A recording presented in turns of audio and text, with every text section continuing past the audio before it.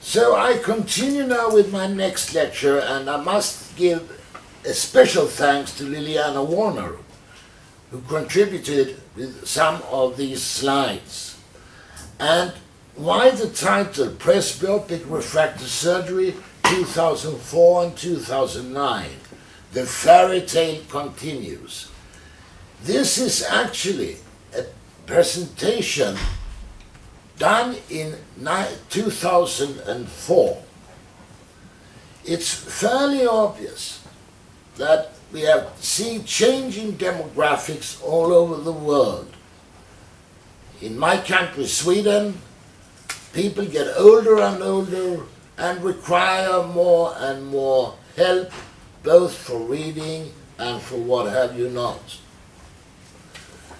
The benefits of, for example, multifocal IOLs are that unlike multifocal contact lenses, the IOL is positioned extremely close to the eye, nodal point, and it can be well positioned with little to no movement and do not suffer from protein or other debris accumulation on the lens. The disadvantages of multifocal lenses are huge. We have an image degradation from loss in contrast sensitivity. This is due to one image being in focus, juxtaposed against an out-of-focus background image. Further similar to our experiences with multifocal contact lenses, the image in focus is then more readily compromised by astigmatism, lens tilt, capsular opacities, pupil dilation, and subclinical cystoid macular edema. In addition, diffractive optics may be associated with more chromatic aberration, astigmatism, and coma than monofocal intraocular lenses. We talked about this before. Patient selection is one of the keys to success. The patient, as has been stated before, must be able to adapt to glare and halos. These are common even with conventional IOLs. There are slightly higher levels with multifocal IOLs.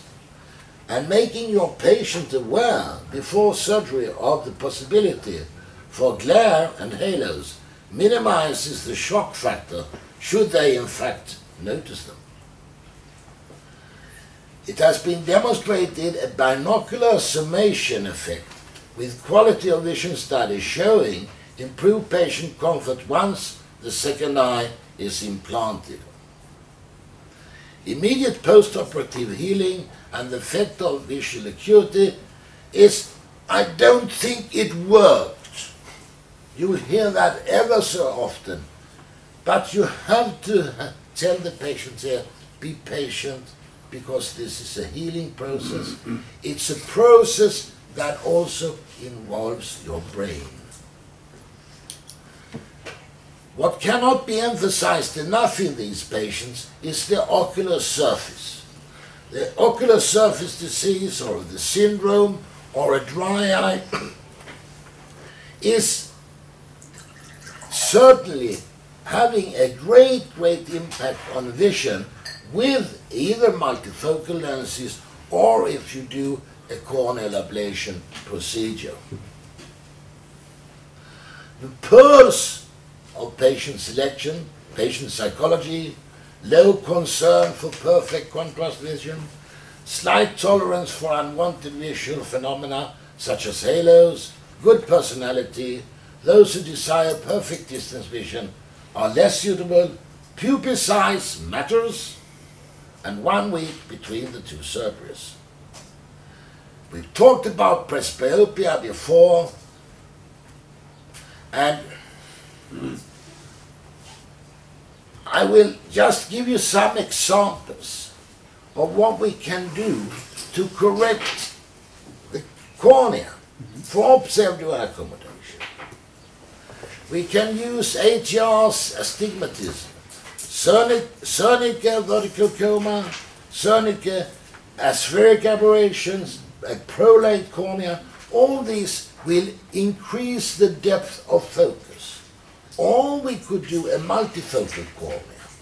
Others are like hyperpositive intracorneal implants or pinhole inlays.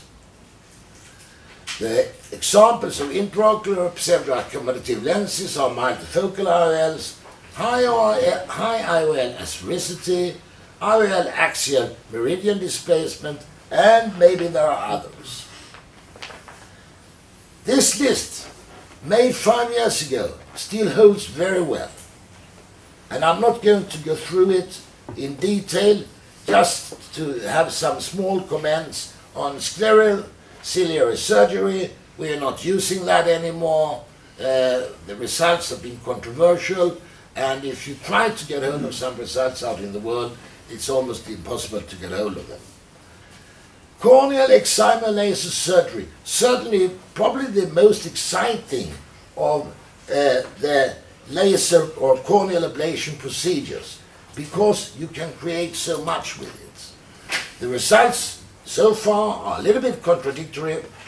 We are inducing corneal aberrations, and we are claiming to restore up to 1.5 diopter of amplitude of accommodation with that one. The techniques, the one that I prefer is the Chobard technique with a super prolate cornea. Visex have an aspherical treatment designed which seems to work fairly well. And moving on to the corneal inlays, while we are on the cornea, we need a laser cut and a corneal inlay placement. There are very few results reported on this, and what it does really do is to increase the depth of focus, nothing else. However, from the experience in Alicante were that a lot of these inlays were taken out or removed because they did not work, or cosmetic reasons, because you will see this inlay on the cornea.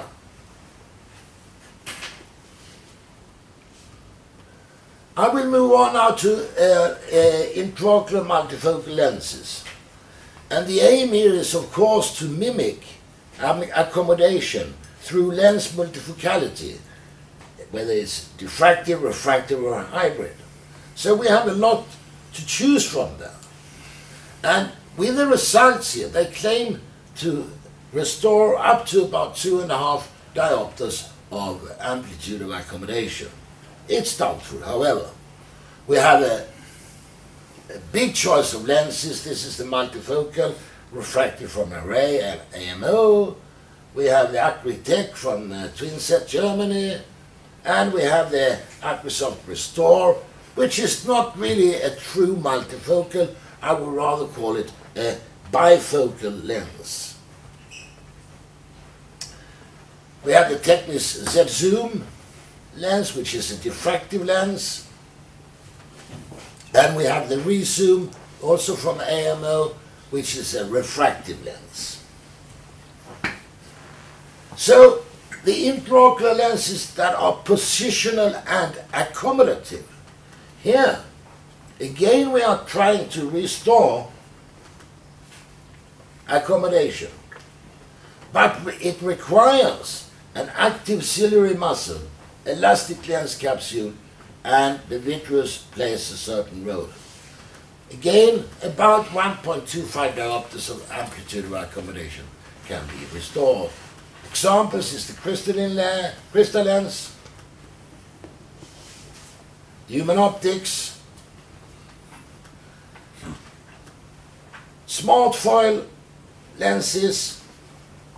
They are looking into this in the United States, and this could be something for the future. The results are very strange at the moment, but it is dependent on a very interesting factor, namely the body temperature. And it could mean that this lens, the Smart IOL, might be something for the future, but as I said, we are still in the beginning of the trials with this one. The injectable lenses we have not seen too much of so far, where you inject a silicone polymer into the bag, and this was published by Nishi in 2008, and we're still waiting for his results to be more, or that will be more results on this interesting lens. What is even more interesting is the light adjustable lens that I like to spend just a little bit of time on. This lens is a monofocal lens.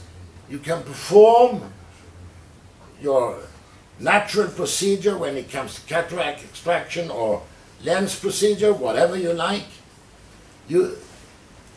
And you don't need to worry too much if you missed out a little bit on the power, because the power of this lens can be adjusted by exposing it to UV radiation. That is to say that I, first of all, can adjust the spherical power and the cylindrical power. When I've done that, I let the lens rest in the eye for a week or so. After that, we can redo it before we are locking the position, and I can contrast something like the restore lens configuration to achieve reading abilities. And this certainly is a great challenge, and it's very, very exciting, and we've been working with it now for 2 years. So changing the anterior surface with the accommodating lens, new lens, we've been waiting for this lens for many years now. It's been rumored around 5 years, and we're still hoping to see some results of it. However, it claims to be able to restore about 8 diopters or even more of accommodation. We have the Acco lens. That's also an accommodating lens from Breda in Holland. Also very, very interesting concept, where the lens is sliding, where you have the elements sliding over each other, and by that changing the power of the lens. And this could be a very, very exciting and thrilling thing to work on as well. Work is still going on with rabbit eyes on this one. Synchrony lens, we don't know too much about, from Visogen in Irvine. It's a one-piece silicone lens, and we hope to hear more about it in due time. So, the concern with the dual optic lenses, all of them, is the interlenticular opacification. And Liliana Warner has written a paper published about this in American Journal of Ophthalmology as early as 2002. And the investigations of this occurrence, or this opacification, is still ongoing.